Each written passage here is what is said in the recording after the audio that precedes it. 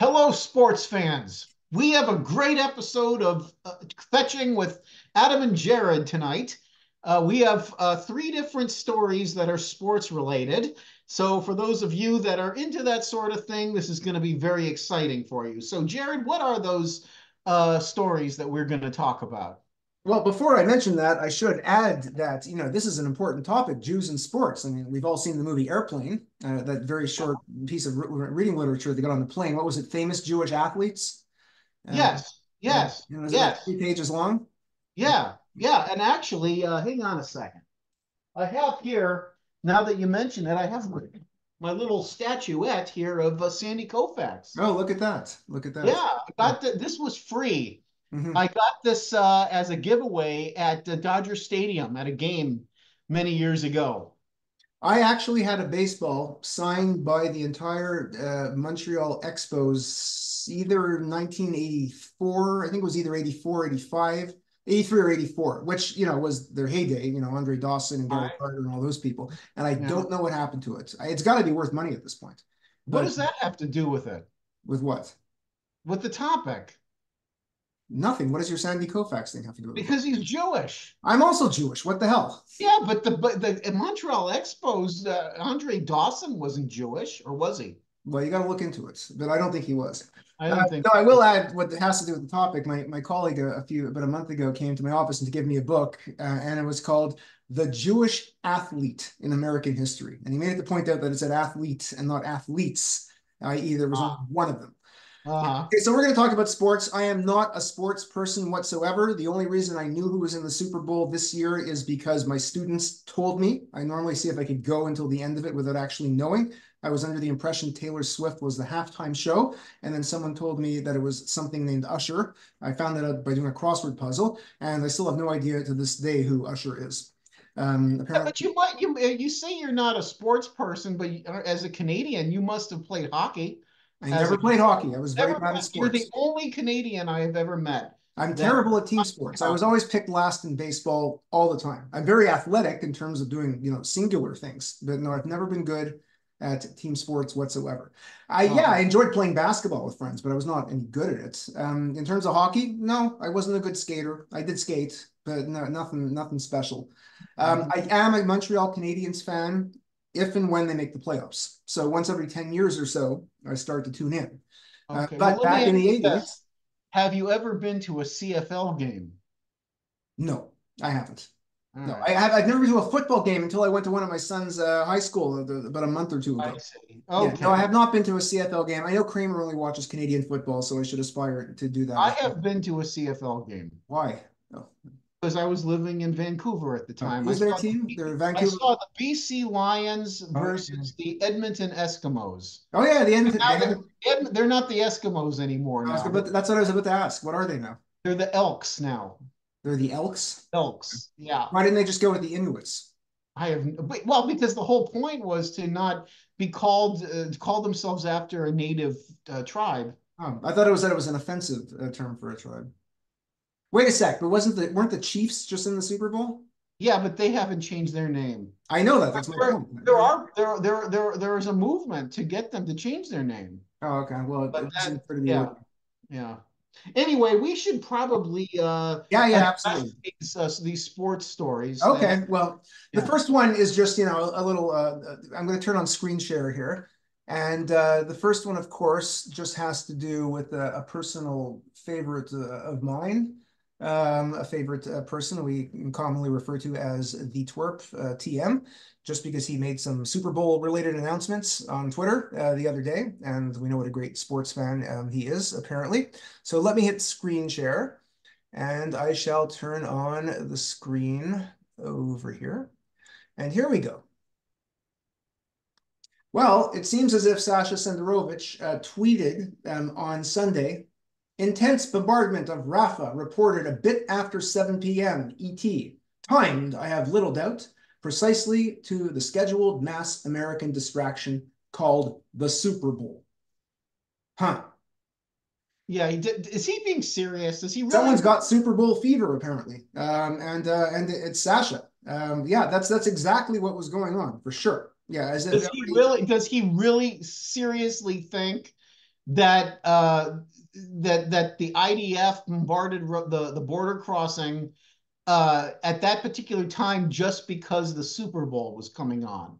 I don't think the IDF really thinks about the Super Bowl, to be perfectly honest with you. And to be honest, this is really a very ethnocentric American position to take, which is one of the great ironies with the woke. They think that their framework for explaining the world applies to every other country. How many Israelis do you really think even knew that their Super Bowl was taking place? Given that soccer is so prevalent and people are so obsessed with it in the rest of the world, I don't think they watch American football. And my sense from traveling abroad is that the rest of the world doesn't really have much respect for American football, and that No. includes rugby players. Yeah, that's Yeah. right. So I think this tweet's a little bit insane. It gave me a good laugh until the next morning, and then it gave me even more of a laugh. I saw the newspaper headlines, and here we have one example of it right here. IDF rescues 2 hostages from South Gaza's Rafah in daring nighttime operation. Perhaps this had less to do with the Super Bowl and more to do with the fact that the IDF got good intelligence on hostages being kept at Rafah and planned it out to rescue them, much as the United States planned out the assassination of Osama bin Laden once they had verifiable data. Now, of Now, course, did Sasha Senderovich tweet, because you follow his Twitter feed, I don't. Did he acknowledge it at all that the Israelis rescued 2 hostages? I don't. Well, first of all, I don't really follow him. I tune in there for a good laugh every couple of days, but Oh, I have not seen anything. I did. I think I looked at his Twitter feed maybe this morning, but I don't know if I scrolled all the way back to Sunday. If there was something, and because this is what I've seen on the rest of the left's feed, basically saying, but they killed 67 Palestinians. That's not justice, right? It's not reasonable to kill other people to rescue Israeli hostages, and Jews are saying this. So mhm. we could get into a whole morality debate about what's legitimate in warfare and what's not legitimate. But you are going to have casualties in war, especially if the people in the house who get killed are holding hostages. They are no Mhm. longer civilians at that point. If Mhm. Hamas can decide Yeah. every single Israeli is not a civilian because they are, quote, settlers, then Palestinians who actually hold hostage Jews, Israelis, can't be considered civilians. So the way I see it, it's a military operation, a legitimate one. Mazel tov to the IDF. Every hostage that you save counts. It was either Hillel or Rabbi Akiva said something about every life that you save, as if you saved the entire world. Well, the IDF saved the world twice in this case. I know that's quoted in Curb Your Enthusiasm when Larry saves that guy from drowning during a baptism. But yeah, that's where I know the quote from. Is this going to go into your sequel to the Babel the Seinfeld Talmud? I haven't completely decided whether I'm writing one yet. I have to feel the inspiration, and that hasn't All happened right, yet. We'll I wait till see. season 12 ends, which I haven't watched yet, and Right. we'll see Yeah. what turns out. So that's our little entry story, Sasha's Super Bowl Let fever. me ask this. So we don't know if he was being serious or not. Oh, I think he's being serious, 100%. Oh, all Yeah, right. yeah. I mean, if this, Sasha doesn't have a sense of humor. You're not supposed well, to. I would like to personally right now, for the second time, extend an invitation to Sasha to come on Kvetching to answer my question. Are you being serious or not? Or were you joking? Okay, well, why don't you tweet it to him because he blocked our network's Twitter account, and I'm All right, blocked I on might do that, Facebook. because I did invite him onto our podcast before. Yeah, and then he threatened you with excommunication. Right, Yeah. right. I never communicated with him in the first place prior to that. I Well, can you just be can you be excommunicated if you've never actually communicated? That's why I'm saying I don't think I was excommunicated, but he implicated me Yeah, in he said you are now implicated. I kept you away from this. Uh, right. Meaning he was doing you a favor. It's All I did was invite him on the podcast. I wasn't gonna argue with him. I was gonna basically moderate a discussion between you and him. I told him that I would stay out of it. I'm not even gonna engage you. I'll let you and Jared duke it out. hmm. Well, I might need some support at some point, but sure, I could duke it out with him. That's not a problem. So this is an open invitation to Sasha Sidorovich to come onto our That podcast. is the second open invitation I'm going to extend. Yeah. Okay. All Well, right. we're done with him for now. Let's move on to the bigger stories. Yeah. Hmm. But I don't know if Sasha watched the Super Bowl. Somehow I doubt it. I remember him dissing football in the past, so it sounds like I'm surprised he was even aware there was a Super Bowl that night. All right. There's a couple of big items in the news. One of them is relates to, well, I don't know if this is an item that's in the news, but it's a position being put forth by academics with their foot in their door of sports scholarship, and it's been floating around the past weeks.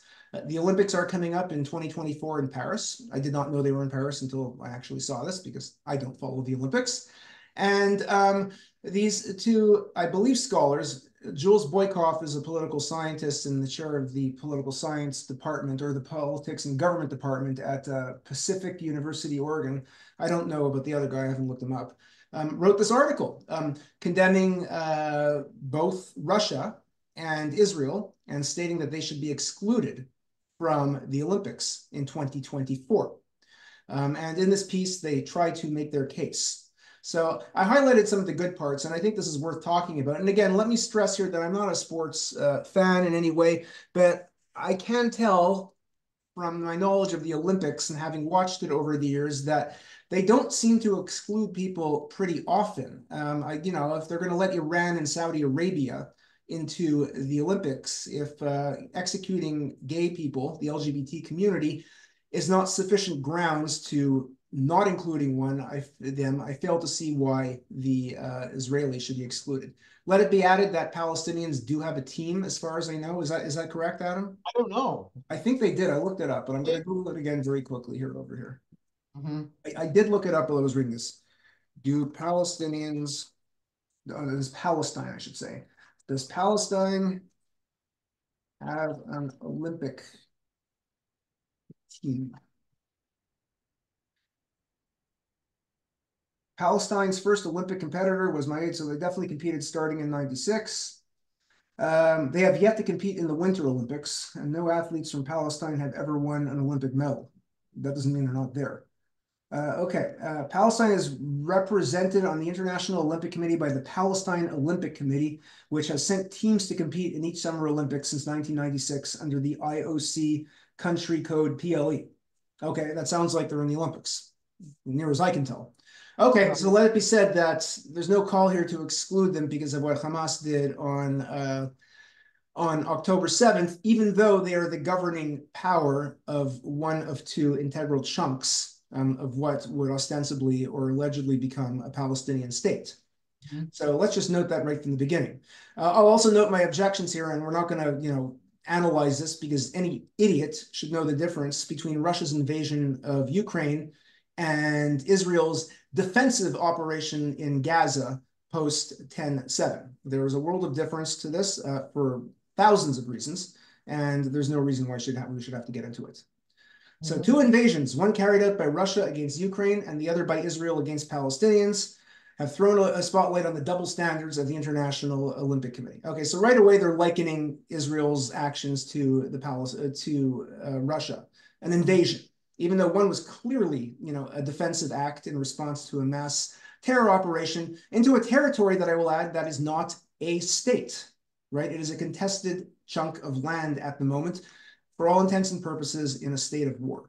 And I will also say that, Israel even got, in a manner of speaking, valid vindication from the International Court of Justice, right? They were not told to have a ceasefire, and peacekeepers were not being sent in there to stop the attacks from Yeah, occurring. They basically told Israel, keep doing what you're doing, but just be careful that it doesn't escalate into genocidal action. But they were basically validated, vindicated by the International Court of Justice, The Hague, right? absolutely. Yeah, no, I mean, especially given the way that these international organizations generally treated Israel, I was perfectly fine with the outcome of that. In fact, if you ask me, and not to go into too much of a tangent on that, I think the Israeli government really did not react as well as they should have.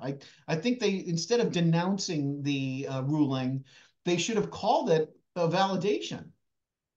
Yeah, well, you know my feelings on the current Israeli government, and I can be a critic of the current Israeli government and still be a staunch Zionist. The two are not necessarily related to each other. Well, I mean, I can support the current Israeli government, but still have criticisms of it. I support their right to wage war against the Palestinians and protect the territorial integrity of the Jewish state as long as with security. They are the government, and I will support them in wartime. And I'm not an Israeli citizen, so I don't tell Israelis how to vote. That's not my business. So, okay, we got a problem right there, right? With the whole invasion thing.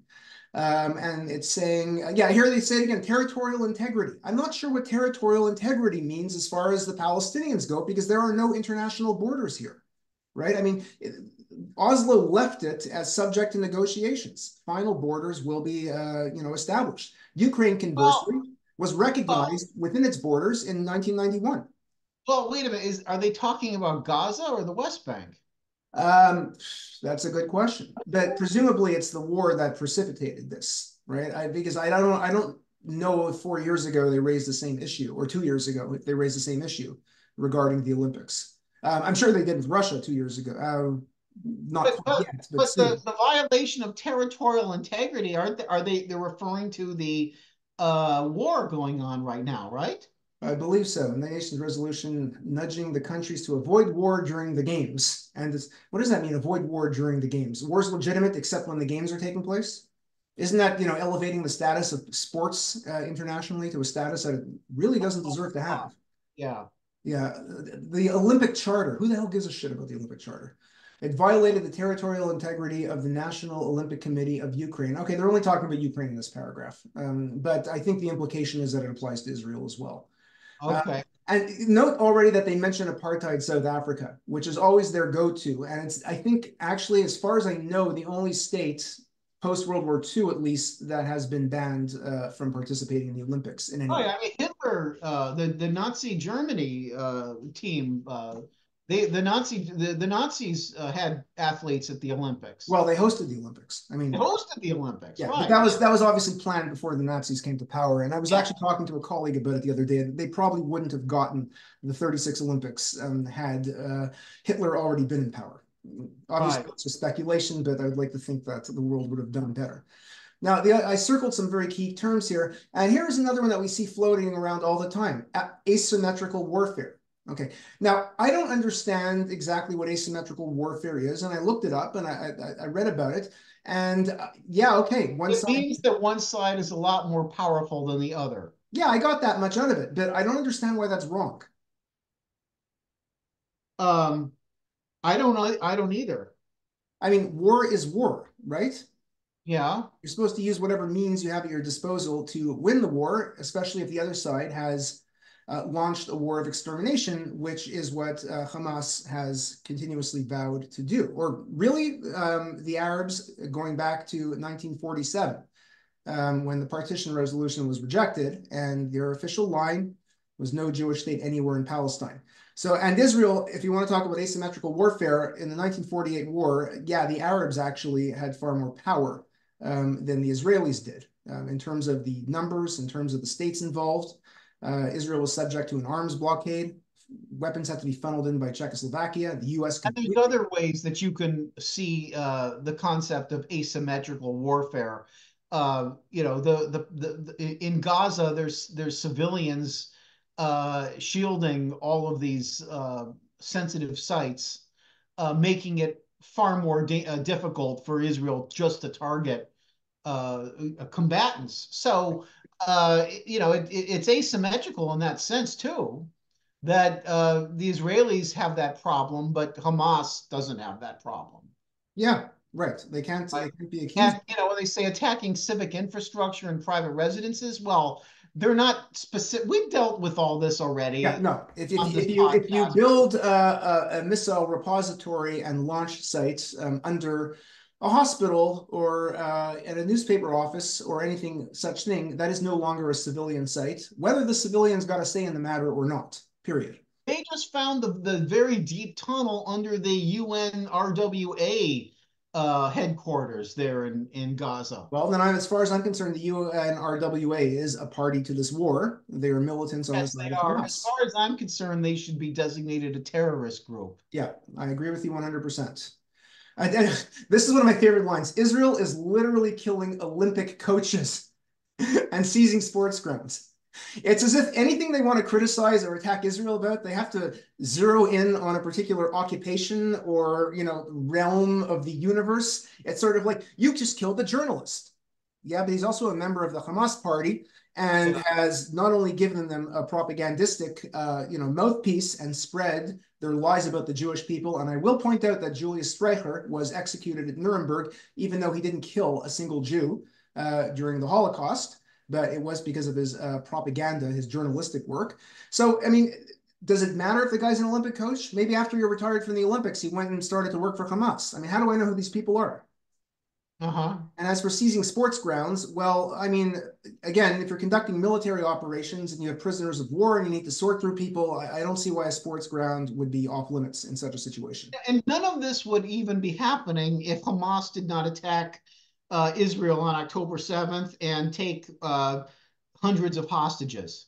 None Absolutely. of this would even be happening. Yeah.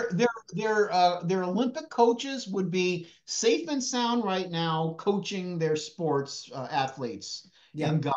And again, this document's also about Russia, and I will point out that on February 24th, 2022, Russia invaded Ukraine because it claimed, well, it also claimed all that bullshit about the Nazis, but the reason was that Ukraine was veering westward, and second, that Russia believed that much of Ukrainian territory is historically Russian territory and should have never become independent. Now, there is a grain of truth to the historical Russian part, absolutely, but once a state's been independent for 3 decades, you don't have the right to turn back the clock. Its borders are recognized, much as Israel's borders are recognized, and the Arab world refused to come to terms to that. Iran still hasn't come to terms to that, but it is a UN member in its borders, and it was once 1967 happened. So this last line here, doing the bidding of the United States, which means bending over backward for Israel. Okay, they're talking about the IOC here. Problem here? Does the U.S. do the bidding Well, of the United are they States? are they saying that the United States should also be banned from the Olympics? No, I think they're actually either saying that the United States controls the Olympics. The United States controls the Olympics, but Israel controls the United States. I think that's what they're saying here, right? If the United States is doing the bidding of Israel, bending over backwards to please it, that implies Israeli control of the American government for whatever reason. Not that they gave a reason Oh, here. that is anti-Semitism. It is anti-Semitism. It's dual loyalty, and they're throwing the damn Olympics into it. They're controlling sports. It's not just dual loyalty. It's saying that Israel controls the United Right. States. Okay. It's protocols. It's protocol shit. It's Wilhelm Marr, which I just taught my class the other day. All right. The Jewish supremacy is dictating what happens in the United States. Right. I mean, I'm surprised Sasha didn't tweet that Israel told the US to have the Super Bowl on the day that it did, because Israel controls the United The States. authors of this article might as well do like that cartoon of the puppet, the marionettes, Yeah. with Olympic figures as the puppets. Well, Jules Boykoff, you're an idiot. Okay. And that's Or all. this is And an like anti-Semite. the octopus, Yeah, yeah. He is essentially drawing a cartoon of the octopus, and he's also implicating sports. Now, I want to underscore something here about sports, despite my lack of knowledge of sports. If you are suggested to be controlling sports, especially in the US, it is essentially apposite. I've always wanted to use that word in a sentence, to controlling the world. After all, the Jews were accused, and technically a Jew did play a role in fixing the World Series in what year was it? Do you know, Adam? 1919? You mean the Black Sox?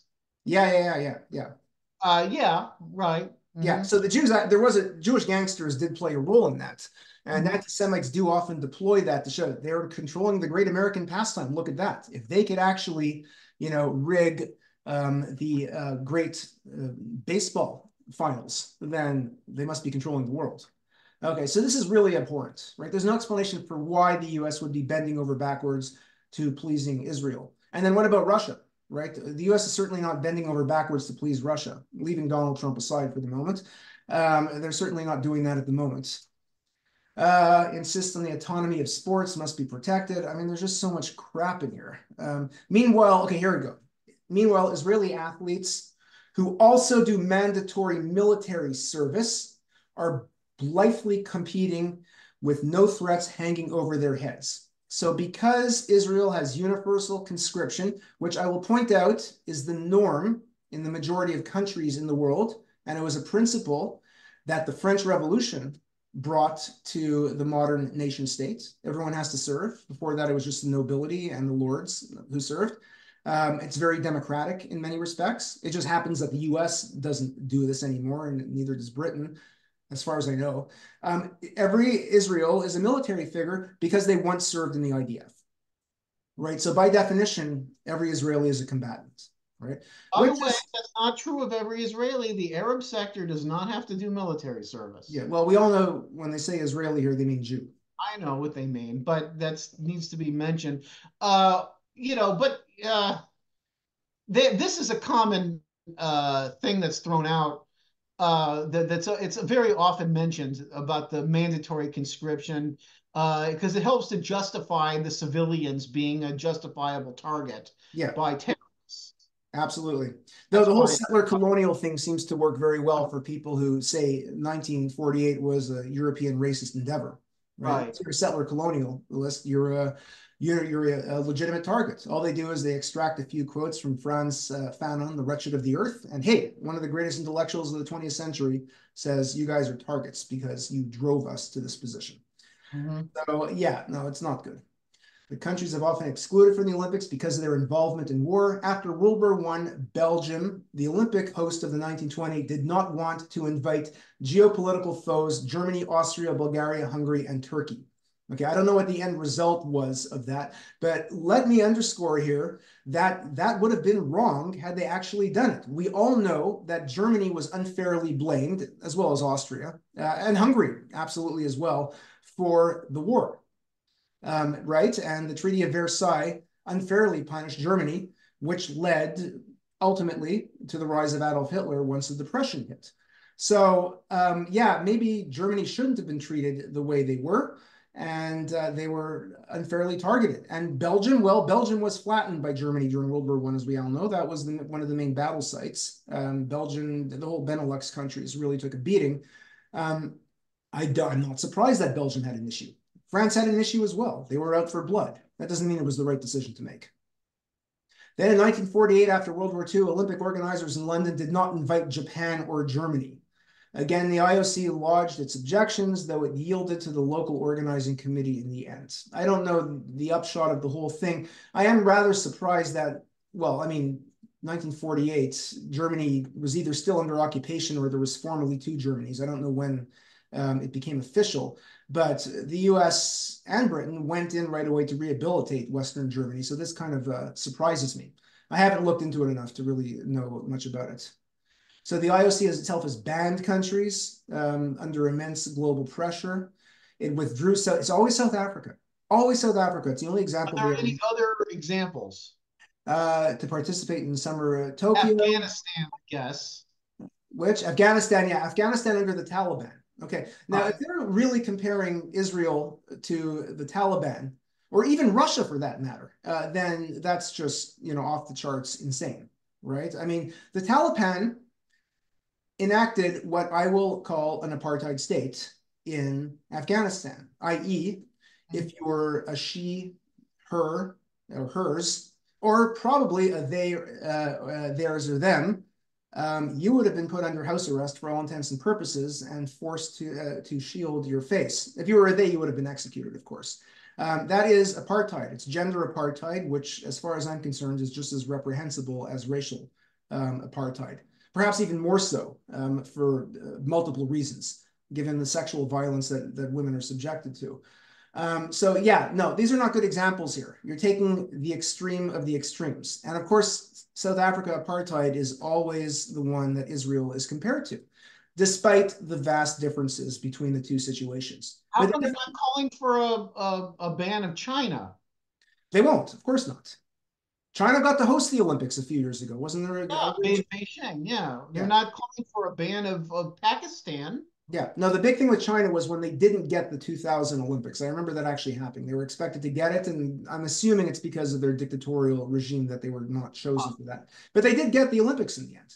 This isn't Uh-huh. about Chinese participation. It's actually about hosting them. Right. The Palestine Olympic Committee. Well, at least they have a committee. I mean, they haven't accused Israel of killing all the committee members. Is Mhm. officially recognized by the IOC. But so far, recognition has not meant protection. What does that mean? Recognition has not meant protection. I have no idea. For the Palestinians or for the IOC committee? Are they on a hit list? I mean, if you're an IOC committee member and you're actually, holding terrorists and are a card-carrying member of Hamas, then your IOC role is sort of irrelevant to the conversation. Is the implication here that once you're recognized, they have to be protected? By whom? There's no Olympic army. Who's going to protect you? I I don't know. A I country doesn't deserve protection because they're recognized as a legitimate Olympics participant. If that's the case, then Israel would be protected from inane diatribes like the one that I am reading here. All right, and, but yeah, isn't the whole point of the Olympics that all of the countries in the world can ignore what's going on politically, ignore their hostilities with one another, come together and compete? I was Uh, thinking about that very question as I was reading this, and again, I don't really watch the Olympics, but I do watch the opening ceremonies usually. Yes and no, it is, but at the same time, it is an attempt to show off nationalistic power. I mean, there is that element to it, right? Well, but I don't understand why any country would feel any great sense of nationalistic pride just because they've won a lot of medals at the Olympics. But they do. I I know mean, that they do. I just that to me is it's very difficult to understand. I know it's stupid. I agree with you. I'm not a sports person, but I don't. Are you a sports fan? Did you watch the Super Bowl this year? No, I'm not into football. I do like baseball. Um, and I happen to say that I have to say that a few years ago when the Israel was doing really well and beat Cuba in the World Baseball Classic, I got very excited about it, right? Okay, well then you're being a Jewish nationalist. Do you see the connection? Yeah, I understand it, but I mean, in that case, I was just very proud of the fact that Jews who are not normally thought of as being all that great at sports, we're not known for our athletic prowess. We're excelling at baseball, and the most of the players on the team were not even Israeli; they were Jewish Americans that Mhm. qualified for the team because they would be eligible for Israeli citizenship under the law of return. So I mean, I was excited about it that year, but I honestly, when it comes to the Olympics, I don't really care if the United States wins medals. I don't really care if Israel wins them. I mean, Baseball is a very Jewish sport in certain it respects. is. I've It noticed that is. Jews gravitate to it. So to paraphrase Lenny Bruce, if you're into baseball, you're Jewish. If you're into football, you're Goyish. I think that's a That's good way. yeah. Although the basketball is very popular at yeshivas. It is too. Yeah, I agree with you. Yeah. Basketball, and I don't know why. And I enjoy watching a basketball game actually because there's a lot going on. But and it's rapid. Whereas football, there's really nothing happening, and people are just ramming into each other, and the fans are getting drunk and screaming. All right. If the IOC allows Russian and Israeli athletes to compete in Paris, it will be an insult to Ukrainians and Palestinians who have lost family, friends, livelihood, and it's to brutal invasion. Well, here's my comment here. Why should Palestinians be allowed then? It's an insult to Jews everywhere given October 7th. Isn't that legitimate? I mean, isn't this legitimizing October 7th? If Israel needs to be punished and the Palestinians don't, in the way that they're phrasing it here? Yeah. Mhm. Okay, well, okay, so double standard again. That's what they always do in all of these articles and these condemnations of Israel, all of these statements, all of it. They ignore October 7th. They ignore the actions of Hamas. They ignore the fact that Hamas has a few hundred Israelis kept in hostage. Yeah, no, absolutely. And we've already established that the authors are believe in the trope of Jewish supremacy. So Yes. and not just Jewish supremacy in Israel in the West Bank, as a lot of scholars in Jewish studies will say today. They're actually saying that Israel controls the United States. With Kharkiv and Gaza under siege, that is not the immediate question, however. The pressing issue is solidarity with Ukraine and Palestine. It's about the principle that countries invading sovereign nations should have no place in the community of nations. It's about standing up to Russia and Israel. All right, so is Gaza a sovereign nation? Well, that's why I circled it. No, it is not. It is not. If it was a sovereign nation, if they believed in the ethno-national self-determination of the Gaza people, they would have declared the independent state of Gaza the minute Israel withdrew. But they didn't, because as far as they are concerned, Gaza is a work in progress. They are trying to take over the rest of what they call Palestine, and then they will have a sovereign state. So, All right, well, they don't get to call it that here then. no, of course not. You can't have it both ways. Either there's a sovereign state called Gaza, or there isn't.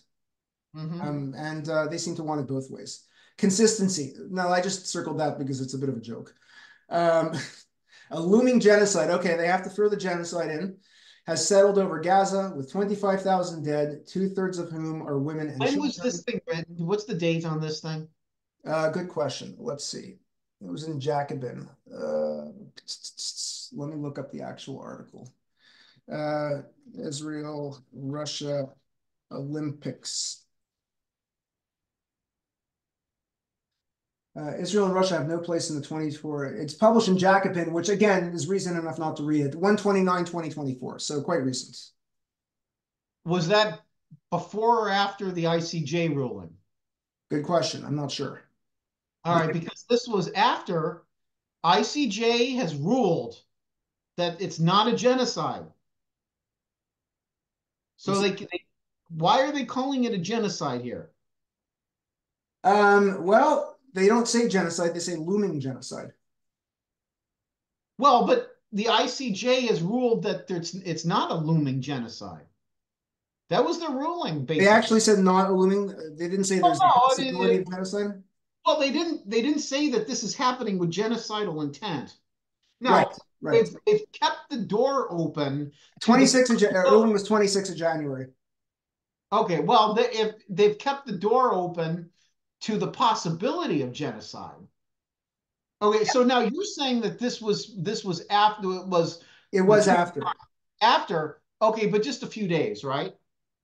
Yeah, but that's not okay. So it could have been written before. It could have been written before the. Okay, but whatever. This is rendered moot by the following, or irrelevant by the following statement: the planned displacement of 2 million people. Okay, how many? There's approximately 2 million people in Gaza. Is Israel planning to displace 2 million people? Well, yeah, kind of. That is a stronger possibility. How so? Well, because the infrastructure in Gaza is very, very depleted, and it's going to take a while to rebuild. So they may have to move almost 2 million people for a short period of time or some length of time. This is on the table. This is a possibility. Right, but when you see the word displacement in conjunction with genocide, displacement means ethnic cleansing. I mean, sure, they mean that they're going to be ethnically cleansed from Gaza. That's what the authors here mean. But it is true that there could be a temporary movement of these Gazans. Right. Okay. Well, it's a very poorly worded sentence, but again, we've already established that they believe in Jewish supremacy. I'm looking up Dave Zirin here. He's an American sports writer. No evidence that he's an academic in any way whatsoever. Who? Dave Zirin, the second author. The Kaepernick effect, taking a knee, changing the world. All right. Well, that doesn't sound like something that is. I mean, who knows? I don't know. I don't know. The other guy's an academic who works on sports stuff and politics, which is a very legitimate academic field. We hosted a Sherman lecture a few years ago. We talked about race and sports. It was a fantastic talk. Okay, so I think we're done with this. And we've proven that sports historians have dipped their feet into the waters, or sports scholars, I should say, of anti-Semitism. It's disturbing that it's come from political scientists because, notwithstanding my very low opinion of political science as a discipline, I have respected them for their rational views on global affairs. So there's a compliment in there somewhere. Yeah, there must be. Yeah. Okay, I'm going to turn off screen share because our third item doesn't require a document. Yeah. Adam is going to take the lead on that one. So stop. Yeah. So there is another story that involves sports.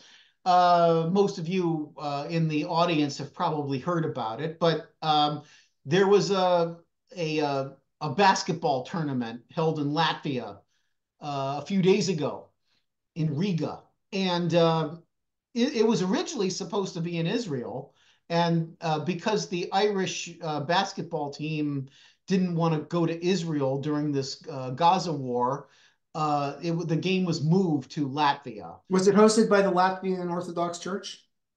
I don't know whether they wore those hats or not, right? The religion is so vast and enigmatic. Aren't they the ones who mutilate squirrels? I don't know. You know more about that topic than Oh I do. God, the Latvian embassy is going to be phoning us in a couple of days from now. Yeah, I don't know. Anyway, yeah. So the Irish, it was girls basket. These were girls basketball teams. The Irish basketball team uh, refused to shake hands before the game with the Israeli players, which is very unsportsmanlike because that's the courteous and civil thing. It's also the traditional thing for teams to do before a game starts to shake hands and then stand for the national anthem. And I guess the Irish team refused to stand for the anthem as well during the when that went on. But what the Israeli team took incredible issue with was the fact that they wouldn't shake hands with them. Um, Apparently, the Irish team uh, contemplated canceling the game entirely because they didn't want to match with Team Israel. But they ultimately decided not to do that because they would have had to forfeit a game and they want to win, obviously. So they went on with the So game, but racism is bad, but winning at sports supersedes any moral exactly, values that you have. Okay. exactly, yeah. And then the coach or one of the coaches for the team Israel referred to the Irish team as very anti-Semitic. It was something to that effect, very anti-Semitic. And I'm sorry, can you repeat that? Who said one of the coaches for Team Israel. that their action was anti-Semitic? No, that the Irish players are anti-Semitic. Did they say anything Not the anti-Semitic? action, but the players are very How anti-Semitic. do they know that? I I think because they refuse to shake hands Okay, so based on that, right? Okay. based on that. Yeah. And one of the or a few of the Israeli players made similar comments, and the Irish coaches are livid. They felt that that was uncalled for, that this was a heinous accusation on the Israelis' part to call them anti-Semitic. I guess going back to the big, long-standing argument of whether or not, anti-Zionism is anti-Semitism. So Well, that's the story. if you refuse to shake hand with a Jew, I do say that that is anti-Semitic. It's my Well, sure. Because look, these players are not representative of the Israeli government. they served in the IDF. They don't serve in the Oh, they IDF. don't? They're I exempted don't from it? think that they do. I did not see that in any of the articles. Did you? No, but I'm just I assuming. think that because what often happens in Israel is that athletes get deferments from the IDF Okay. service. So that's probably what's happening here. Like they're all of age to serve, but they're serving their country in sports rather than in the IDF. It's either that or they're deferring their service till after their athletic career is over, and Wait, then what they're sport? Oh, this is basketball? So basketball. what league is this? Just the international. It's an international basketball league. Yeah. So, but I mean, the argument that I could see the apologists on the left making is that they are representatives of the state of Israel, and the state of Israel is, quote, complicit in looming genocide and displacement of 2 million Palestinians. Right. That would be their argument, but you know, it's a bad argument. That's terrible. No, it's the same as not inviting an academic to speak because they are funded by, the University of Jerusalem or something like that. Mm-hmm. Yeah, no, exactly, absolutely. No, you're blaming individuals because of the citizenship they happen to hold. It's like BDS. Yeah. Yeah, it is BDS. Yeah, it's BDS with a little bit of um, hypocrisy because they didn't want to lose their place in the basketball league. Mm-hmm. So that's pretty pathetic. I'd have to Yeah. say. Very principled people, right? It's like, I'll boycott Israel until I need a product from that country, and then, Mm-hmm. we'll let it go. And from Israel's standpoint too, they're used to this. They're used to having other countries refuse to compete with them or shake hands with them or whatever. They're refused to being they're used to being snubbed in sports by other countries. Now, I'm not sure if this has ever happened from an Irish team before. Usually, when it happens, it's Arabic countries that Yeah, refuse. absolutely. Yeah, that happens. If the Irish spent 5 minutes looking into it, they would look at and see the similarities in the shared history of persecution, including an era of British colonialism of sorts, and immigration to the United States. The Jews basically took the place of the Irish, that the Irish held in the U.S. as the not quite white people between 1840 and 1880. And once they were sort of grandfathered in, the Jews and other East Europeans came over and they assumed that role and took a lot of the jobs that the Irish had. I don't think that they care. Of course not. Yeah, no, I mean, athletes don't usually learn history very well. Hmm. I'm surprised that they even care this much about the whole thing. I mean, the whole thing is mind-boggling, which makes me wonder if some of their coaches told them to, go ahead and do this. Hmm. Hmm. But I I don't don't. know enough about it. So, but the game went ahead. Yeah, the game went ahead, and Israel beat them by like 20 points, Oh, good. Okay. 87 to 57, something like that. Yeah, Okay. Well, that's the way it should be. 30 Well, points. we see these things unfolding in the universe of sports. So it really appears that no sphere of life is off limits when it comes to targeting Israel for its alleged crimes against Palestinians, which translates for them to alleged crimes against humanity. Hmm. And that's the language that they use. Hmm. It's always analogized with South Africa and implicated with some sort of global control, with the US being led astray by the Jewish state. But the Israelis are used to it, and they've got thick skin. They've developed thick skin. They've learned not to care. Well, Jews have developed thick skin over, 15 to 1800 years of exile. I mean, that's basically, something they had to live with Well, beforehand. it's been our sense of humor that's to quote Tim Watley, that is 5,000 years, 5,000 years. Yeah. ever since the creation of the world, with Yeah. Jews. Yeah. All right. Do we have anything else on this subject? No, no, I don't think so. Yeah. No, Now, the big story, of course, is that Sasha has Super Bowl fever, as we all know, and that's the big story. All right. we want him to come and account for that on our show. But I think this was a great episode, slightly off topic, but at the same time, not really. We're just examining a different sphere where anti-Semitism is unfolding in the present world with Israel as a stand-in for the Jewish people. Mm-hmm. It happens to be the Jewish state filled with Jewish people. Mm-hmm. All right, I think we are done. And I'll just make a plug. If you haven't watched it yet, please tune into our previous episode with Dr. Naya Lecht, who is an educator, an activist, and a thought leader. And she is out there, doing the hard work of activism. And she made she made a smooth transition from academia to activism slash education, right? She definitely has created a great hybrid of the two that we academics, haven't exactly, done, even though we are in the activist realm ourselves. So please make sure you watch that. It is definitely worth your time. Right. And with that, this is Jared and Adam signing off. Signing off, sports fans. Play ball. Yeah, and may the Schwartz be with you.